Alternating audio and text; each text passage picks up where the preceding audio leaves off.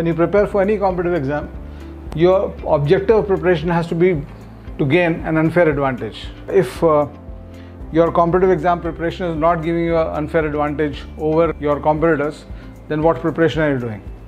So preparation का मतलब होता है, if you are preparing for 6 months to 12 months, you need an unfair advantage for all kinds of situations that are going to occur in the exam. So when you are preparing, remember this, creating that competitive advantage, that's critical. And you have to create a competitive advantage. If I'm talking about, let's say, quants. If the paper becomes tougher from last year, you should be happy about it because you are prepared for it.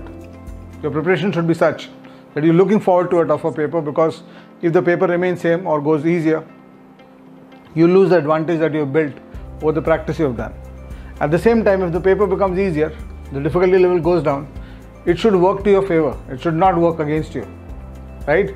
So imagine somebody who's preparing only for a tougher paper. So tougher paper में competitive advantage कैसे बनेगा QA में? In a tougher paper, competitive advantage will be built by being able to do the difficult questions. When the paper becomes tough, if you can just solve those questions, the difficult ones, you become better than everybody else, right? 26 questions. The paper was very tough. I solved 18, you could solve only 12. I'm better than you because I could solve more questions. And it's not just about speed. When the paper becomes tough, speed is not so critical as the ability to solve is. Whereas in an easier paper, when the questions are very easy, then it is about you solved 18, I solved 24. It becomes a speed issue. I was much faster than you.